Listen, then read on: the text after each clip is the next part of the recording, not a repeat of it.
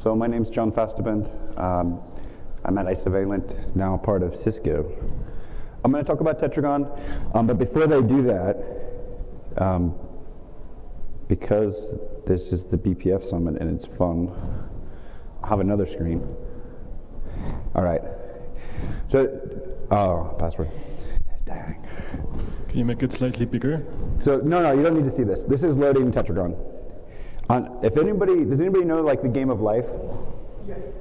Okay, cool. So,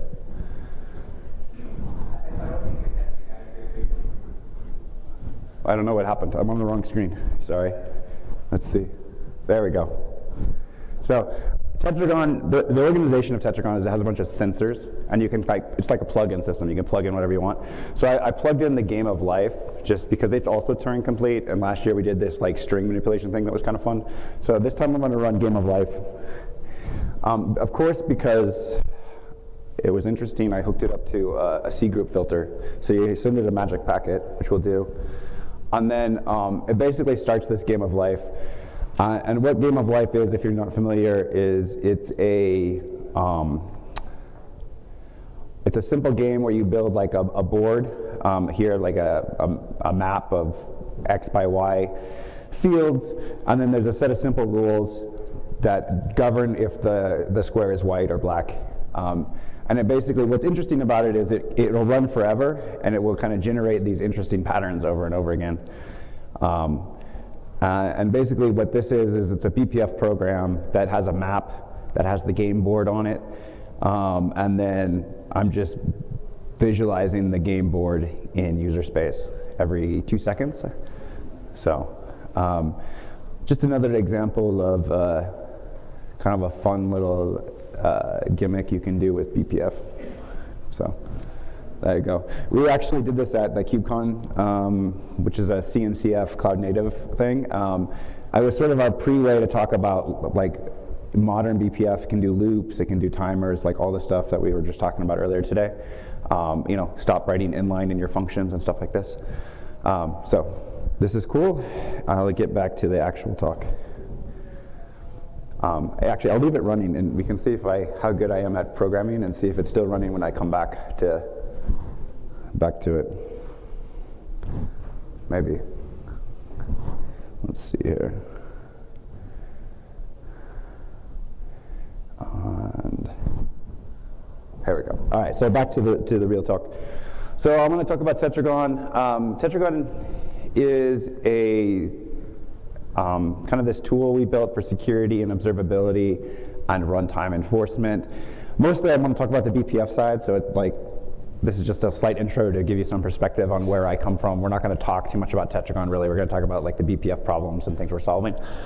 But the kind of the sort of makeup of it is, as I mentioned, there's a bunch of plugins you can load into the loader, which will then manage distributing all the programs into like large clusters. So if you have thousands and thousands of nodes, it gives you a way to push those programs out to the cluster. It gives you a way to collect the data out of them. So we basically read data out of the kernel through maps and perf rings and ring buffers if we can, and we shove that into either a database or a gRPC feed. So kind of as a system, you might imagine you have these thousands and thousands of systems. They're all running Tetragon. You're loading a set of BPF programs. Those BPF programs are then generating events. The user space then populates that into a gRPC stream or a database. Why we started this program I think it's kind of interesting. If we sort of looked around and we realized there's a ton of very simple questions in the world that are not answered. So an example would be, what executed on my systems? In general, people just don't know. They don't have a good sense at scale, what's running in their network. Another one would be like, what have I connected to in the last day? Give me a list of all the bytes sent to a DNS name or something. So that's kind of the stuff that Tetragon does. What files have I opened? Kind of that whole model is what Tetragon does. We have different plugins, like I said, for BPF for each one of those. Sort of an interesting one we recently added would be stack traces. If you're interested, you can go check it out. We have user space stack traces, and we've had kernel stack traces for quite a while. You can do sort of interesting things like catch seg faults at scale and put them in a database, so you can sort of debug sort of random seg faults in your network, or things that look random and arbitrary. You can kind of get a data set. So those are some things that Tetragon is doing. But I wanted to talk about kind of networking at the BPF side here. So if we think about the networking stack, we start at L7 and kind of work our way to L3 and L4 and L2. And then I have a sort of a last little bit about a commentary of something we're trying in Tetragon, which I think is interesting for anyone who's building kind of event-based systems where you're trying to detect and enforce things. And then we can talk about next steps. L7 is interesting. Why we got to L7, just a little background context, is we basically looked at what is going on in the network for L7 today, or before we started building Tetragon. And basically every packet was going to a proxy that was a user space application. And so what you see is anytime you need to have any observability or enforcement, you basically traverse the TCP IP stack twice, 3 times, 4 times as you get out of the system. So there's just a lot of data movement going on here, and a lot of extra traversal over the TCP IP stack, which if you sort of zoom out far enough, you might ask, like, really that app wants to send something to the observability. Why do I have this extra hop of data copies all the way down to the loop back and back up? So that was sort of the original problem statement at L7. And then this very quickly popped up, which is an interesting, I'll talk through the slide. There's a lot going on here.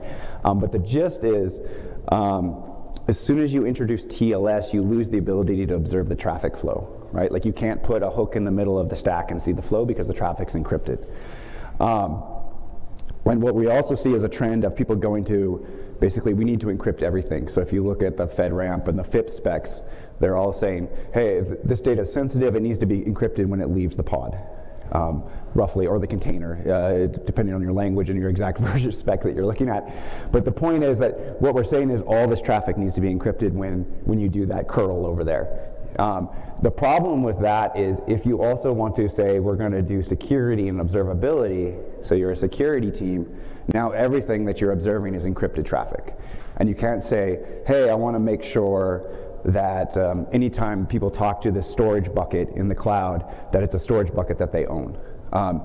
So sort of an interesting aside on that is you can look at the L3 and say, hey, this is going to my storage system. Most storage systems will then look at the HTTP header inside and redirect internally. So there's a sort of a series of known exploits where if you just observe L3, it may look like it's going to the right IP, but there's a different host inside the L7, which will then be routed by the L7 router on the other side. So the future that we're trying to build here around KTLS and L7 is avoid this sort of proxy by encryption where you have to encrypt, send it to the proxy. The proxy has to have all the keys. So you have like a single point of failure here that's holding a large amount of secret keys for the entire network. Decrypt it, inspect it, re-encrypt it, and send it back out. So you end up with not just data movement, but multiple encryption operations there. So for KTLS in the future, that's kind of the direction we're going. If you can get rid of all of that, you see a huge performance improvement, but also just an overall complexity is removed from the system. I no longer have to worry about this box on the side that's doing the decrypt and holding all the keys. How do I do failover on that box? How do I do high availability on that box? Because what we want to get to is this model here for L7, where we started with apps, TCP stack, everything bouncing through. And then what we want to get to over here is where we just move all of that observability into the kernel. And the kernel becomes kind of service mesh aware. You get kind of both of those benefits, less copying of data, and then you don't have to worry about doing the multiple encrypts. And there's an interesting thing that comes out of this that I think maybe wasn't obvious to us when we started. But because that's the kernel, and the kernel's distributed everywhere in the entire network, everything has a kernel, you immediately get high availability and sort of load balancing by default, right? Because every kernel is going to do its specific nodes. There's no node in the box that is the service mesh kernel, right? It's completely distributed. which is a nice benefit of this. So that's the setup. You know, like, I guess the last thing was we use SockMap for this. So what does that actually look like from a flow, just to give you some quick perspective on how this works. SockMap is a particular map type. It can have BPF programs attached. So those BPF programs will be like your TLS parsers or your HTTP parsers. You basically create the map and attach the programs. And then every time you see a socket being created or connected, we do it on established, but you could do it in other places. We put that socket in the map. And once that socket's in the map, it's bound to this BPF program. And so everything that is sent or received over that BPF program will run through, or sorry, over this socket will be sent through this BPF program over here. And basically, why you have to do that is an interesting one, because we had multiple proposals on like how to make this work. One idea was to use uprobes. For example, you could put uprobes in the user stack on the libraries. It has a couple different problems when you do that. The main one is, well, two of the main ones are, we're a security tool, and as soon as you start hooking uprobes, you're reading user memory, which means the user owns the memory. So there's no guarantee that if a malicious user is not going to change the memory after you read it, isn't going to just sort of avoid your hook altogether, right? Like go around it. Like you hooked OpenSSL, user just decided not to use OpenSSL. So those are kind of the main problems. And then you could go down the stack into a TC hook, would be the other direction. You could just say, like, I'm going to read TC, already have a hook there, I'm going to read every data. Problem with TCP is that you're going to get all of the retransmits, you're going to get all of the out-of-order packets, and you're basically, for any sort of payload parser that's looking at HTTP or TLS or Kafka or any of these protocols, you're going to have to rebuild that flow, rebuild the payload, understand retransmits, and basically redo what TCP stack is already doing in BPF, which you maybe could do, but it's not a very exciting exercise. And then the last piece is, for us, although SockMap doesn't require it as a system, you can delete sockets at any point from the SockMap. What we've been doing, and sort of a nice property of SockMap, is if the socket is freed through like a close and a time wait, and this is a little bit of a hand-wavy explanation box here, but imagine that there's no more references to the socket, it gets removed from the sock map, and then the structure gets freed. So you don't have to worry about any reference counting on the socket, and you're not pinning socket resources in the system. So like an alternative approach would be to like increment the reference count, and then at some point you have to monitor the close and then decrement the ref counts. You don't have to do that with SockMap. It'll automatically, when it sees that the reference counts should reach 0 because the socket's being destroyed, user called a close on it or a system just abandoned it, you can, it'll automatically be freed. So you don't have to manage that resource yourself. So we've been using this for quite a while.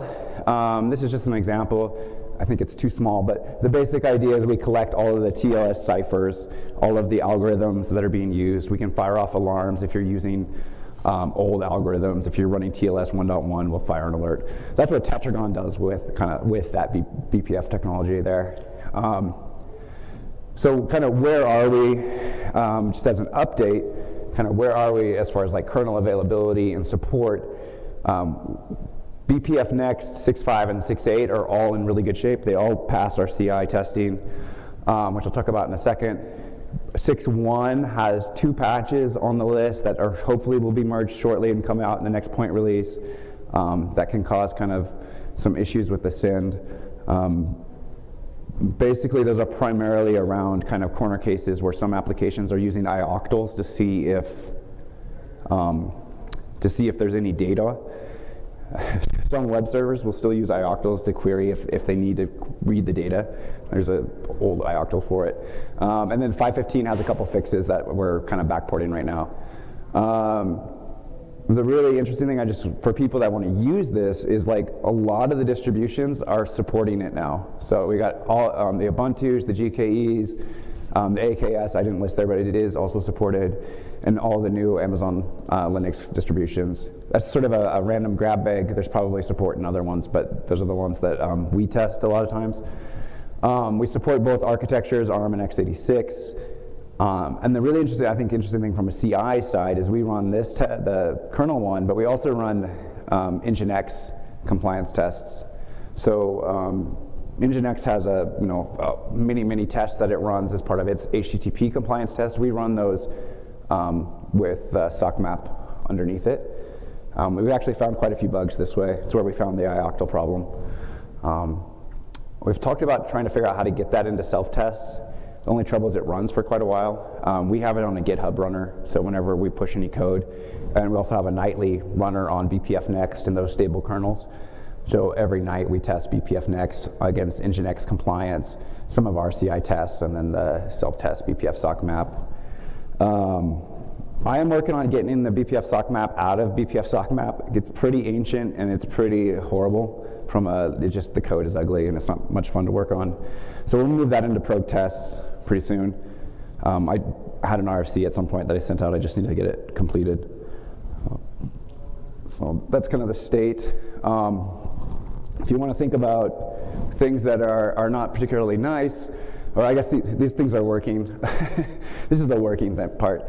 But then the not working part is the verdict and the stream parser. So this is an open bug. One of the features of SOCMap, if you're not using it, is you can apply a parser. The parser, what it'll do is you can tell it what size of data you want. All of our parsers that we write in Tetragon are streaming parsers, so we read the data as it's coming through.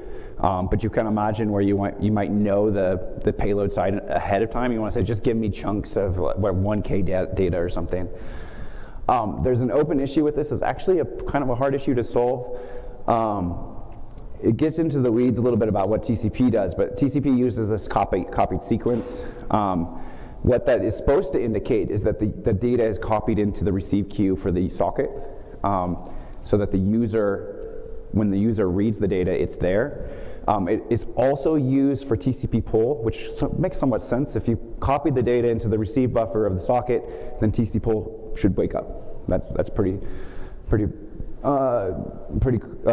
makes sense. But the problem is with our stream parser right now is that it's incrementing that copy sequence before the data is actually in the socket receive queue. We can change it to not delay the update of the sequence, but then we run into this other problem where it has implications on how the ACking works on the TCP congestion algorithms. And what you risk is if your program says I want to have something that's larger than the receive window, you can basically hang the TCP session because you're never going to get any ACKs coming back. So we're working on this one. I have to figure out what to do about it. One thought is to delay the copied sequence, but ensure that if we get to some sort of low threshold, that we send the data to the parser anyways. The problem then is that you're going to have to write BPF programs that can handle this case. So it's sort of it's kind of the current state. So if you have ideas on this, let me know. The other one that's bothering me a little bit about this is we have zero copy support in the kernel now for TX and RX. Zero copy for security is questionable. Right? If you're trying to write a security application and you want to make your decision after the data has been copied to the application, nothing's stopping the application from reading the data. So what we do is we disable it. Basically, don't allow users to turn zero copy on sockets that we're trying to monitor. Not a particularly satisfying solution, but that's what we do. It's also, if you want to have like some best effort observability, like you're not a strict security application, you're just trying to observe something, it would make sense to allow security because you sort of trust both parties not to be trying to use a back channel there. But just another thing that we're trying to fix. And then on the sort of future of this kind of stuff, the other feature we have is I pointed out all of this, this kind of flow here. We have the sock map there. It's kind of the linchpin. But what we've observed is for most things, we don't actually need the sock map at all. Like the only reason we're using it is as a mechanism to attach the BPF programs. So the next step is just to get rid of that map entirely. The reason the map is there is most likely because when I created this, I had been working on switches, and when you do a load balancer in a switch, you tend to have a TCAM, and then that's how you pick your output. I was imagining that people would build sort of KTLS and layer 7 load balancers this way. We haven't done it yet. I would be interested. Still think it's an interesting idea if somebody wants to build a layer 7 load balancer in the kernel. But for a lot of our use cases, we can just get rid of that map, which frees up some resources, but also solves kind of like a right sizing process. Like how do you pick the size of that map?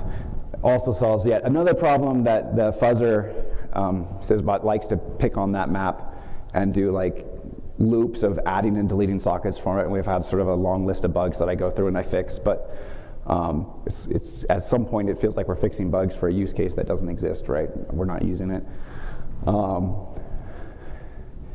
The next thing is like KTLS is this vision thing that we want to do. You know, this idea where everything's encrypted, but the kernel can still read it and enforce security properties. The OpenSSL's 3 support is there. 3.0 support is actually becoming like default and available everywhere, so that's good. But there's been no addition into like Go or Java or other language libraries at this point. I think Boring SSL might be the only other example of a KTLS supported library, unless somebody can correct me. There is a PR for the Golang, so we just need to get that going again and get it through. Java, we have a lot of Java applications in the world still, so would be nice to get support. There's also DTLS and Quick, which raise the same sort of questions. What do we do about these things? Do we just live with these multiple hops, encrypt, decrypt, or do we try to embed those into the kernel as well? There was an RFC for Quick on the networking side to put Quick in the kernel. So that's sort of interesting as an offload. I think their motivation was as an offload. My sort of motivation is like security over encrypted data. And then sort of quickly, I can go through a couple other things we do as we work down the stack. So we have the L3 stack that we do. We basically monitor every process and how much data it sends and all this kind of fun stuff. So you can build these kind of graphs where you say like how many segments and how many bytes per application, per destination. Slice your data in multiple ways. You can do latency stuff here. We put timestamps in the packets and watch the latency. But this is an interesting problem that popped up, and I'm hoping that like Arena and GoTo and stuff like this will help us solve this one. If you want to write an enforcement policy, you end up with things like this, where you say like, here's my application, I want any port and I want it to ebpf.io, but I want this application on 443 to be allowed anywhere, and oh, by the way, anything can use port 80. You know, coming from sort of a hardware background, you might think, oh, that would be great for a TCAM, but we're on the CPU, we don't have a TCAM. So the sort of to-do here is understand sort of the algorithm trade-offs. There are better ways to do this. Right now, we just do a bunch of hash table lookups. I believe, sort of intuitively, I don't have any data, that there's some better ways to do this. I know there's too few like academic papers on how to do this. There's definitely a trade-off at some point where you get so many wildcards, you're doing so many hash lookups, you're causing an overhead. So if anybody's got some good ideas here, let me know. This is an interesting problem that we are actually hitting in practice now.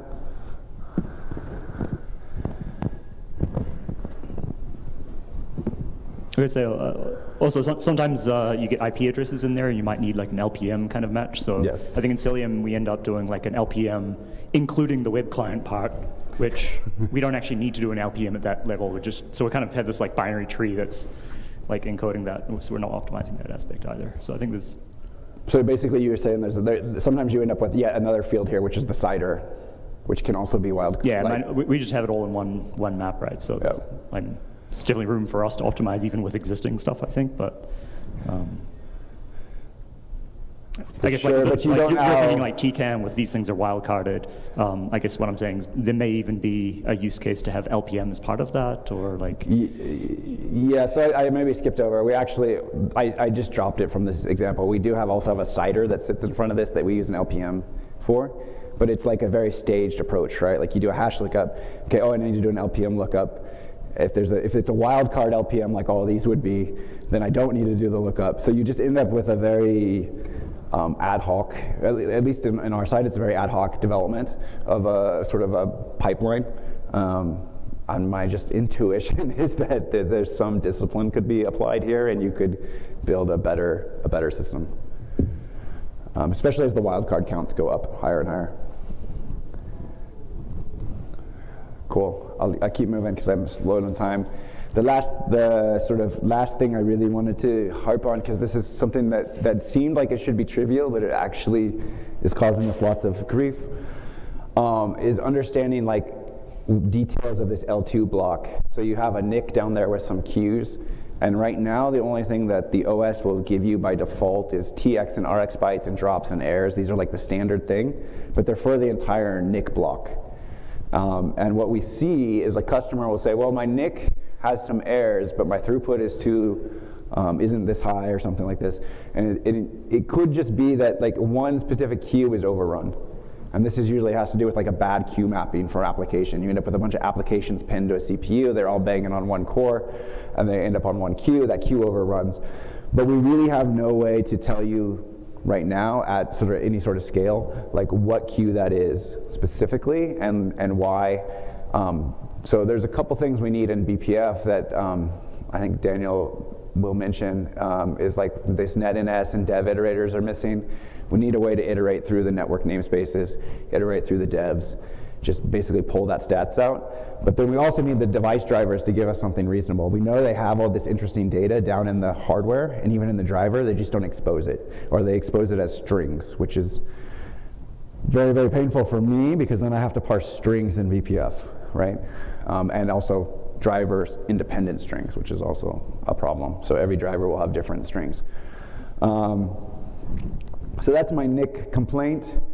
My next complaint is the same problem, but at the QDisk layer, we built a POC where we do QDisk occupancy. So you want to know, like, hey, how full are the QDisks? I have FQ Coddle, and I want to sort of get a sense of this queue on this is 50% full, and this one's 75% full or something. And basically, we were trying to find buffer bloat and tail latency at sort of in a cluster. I was able to do it with a K-probe, but the K-probe introduced like too much overhead. TC would be nice, but TC doesn't let you do a BPF probe reads right now back into the QDisk. So it's not obvious to me that doing probe reads to find your QDisk stats is particularly a good idea either. So this is something we're working on. I don't know if anybody has a good example, but we were building sort of time in queue for like SKBs, and then QDisk occupancy histograms, so we could track how basically we're trying to, like I said, find some latency statistics out of the QDisk. What you want to basically find out is the latency in the QDisk, is the latency in the NIC, or is the latency in the socket, or is the latency in the network. And so basically, if you see a spike in latency in your application, you're trying to figure out who to blame. Do I blame the layer 4? Do I blame layer 7? Do I blame layer 2? Or do I go find my switch people and try to figure out why I'm seeing latency in the core of the network? We've started to get there, but we need a few of these missing pieces to really nail it down. And then the last thing I'll just say fairly quickly is one thing we've observed is that this model that we've built with Tetragon is sort of getting to its limits. And this is basically the model that all of these observability tools follow. You basically, in BPF, you hook to your interesting events, you apply some filters, and you push those events up through the ring buffer. And then very similar, then user space reads the ring buffer, you do something to it, and then you push it to a pipeline or DB or anything behind you. This is just sort of like the generic model of all observability tools. One thing we're finding in Tetragon specifically is that this model starts to break down if you want to sort of keep a very low overhead profile, very low memory, but you don't want to push every event because that wakes everything up in the user space. Every time you push something, you're waking user space up, it's reading the ring, the overhead's high, and then you're pushing a lot of stuff at this pipeline and database. So what we're starting to do is go to a pull model where we just move all of this stuff down into BPF, cut out the ring buffer so there's no more ring buffer to read. All of the sort of business logic gets pushed into BPF, and then the pipeline and database just directly reads the BPF map, which makes our user space this super small thing that's just grabbing maps and shoving them into gRPC pipelines. What's really interesting is we're really going to start pushing on like what we can do in BPF, and that's where we get like I think some of the arena stuff is going to be useful. If you think about doing digests in BPF, you know, windowed statistics, kind of all these interesting algorithms. So stay tuned. We're just starting this process, but I think it's kind of the next evolution is that agent gets smaller and smaller, does less and less, and is really just the pipeline between BPF and then the database. So with that, that's just a sort of a vision thing. With that, thanks. If there's any questions, I'm happy to answer anything. Right. How would you see like the stat problem resolved? Like, I mean, talking to vendors, coming up with a unified. I have two theories on this. One is we get in a room and we all talk about it. The other theory is I have a Mellanox NIC and an Intel NIC and a couple other NICs under my desk. I might just start pushing patches. Like I've been in this room, talked about this for years, and it's never happened. So I think I might just build the stats I want, and then the BPF hooks to read them with the dev iterator, maybe a kfunc to grab them, and then just add the code to the drivers, because all of the drivers have interesting stuff in these strings. They just don't give them to us. It's been improved right now in like NetNext. With the Q API? With the Q API, there's a push to get these stats out of these strings and into these like YAML defined, and there's like consistent interface for you to kind of pull these stats out. So yeah, I didn't. There's definitely progress in that area, and I think that's probably going to be relevant to you. Yeah, I saw the Q API patches. I think they're only on the Mellanox NICs right now, right? Or so like it's about pushing that all to the other NICs. And then if we have the BPF iterators, we would also maybe want a Q API iterator where we could iterate over the queues and collect the stats, right? Something like this. We'll definitely poke at it because it's actually the problem we have right now is we can't tell very well if the packet was dropped by the NIC or it was dropped by the network. And so that question, if you think about like as a system, one thing we're trying to say is like, is this a network problem or is this a host problem? Because those are two teams and we need to figure out who's the right person to who do we find to help fix the problem. And right now that's like kind of the last leg where we don't have a good visibility. It's either got dropped by the NIC or it got dropped by the network. We know it got there because we saw it at layer 3 get pushed to that dev. And we know that dev maybe had some drops, but it's really hard to say like that drop correlates to this layer 3 socket, basically, this application. So that's a good idea. We'll dig into it, I think. Yeah, one comment on those wildcard lookups. So there is no magic, and all these universal algorithms, they actually also break all these rules into several buckets. So it either is like several hash lookups or several LPM lookups or something like this. So if you can implement your like particular wildcard like scheme into several hash lookups, then it's probably an optimal thing. Maybe, unfortunately, it's noticeable at 100 gigs, right? And this bothers me. So I don't know. The guys got this fancy hardware, right? We've never found a good use for it. Maybe we can figure something out. I'm not sure. I just want to get rid of that 10% overhead, right? So do you think BPF QDisk will solve your QDisk observability problem? So in BPF QDisk, you have the queue, which is implemented using BPF list, so BPF. I mean, maybe if it's a way to hook in and get the right stats out of it. The trouble is, I'm not entirely, like the kprobe stat, we can get the tail, like we can start to look for that buffer bloat kind of problem where the queues are getting big. We can do that with a kprobe today, just the overhead is too expensive.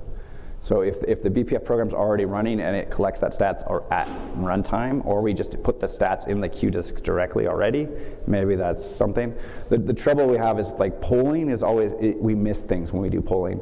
So like we turn polling on, it's like how often do you want to poll? Right? And then you're like using too much CPU. If you back off, you might miss the blip. So you'll get like a latency event, and you go like, I wonder if the Q disk was full when this happened, and maybe the time on the queue was too high. by the time you query the QDisk for that right now, you're too late, right? So maybe there's like a window or like an edge detection you could do in the QDisk layer, where you say if it's over a certain threshold, fire an event or something.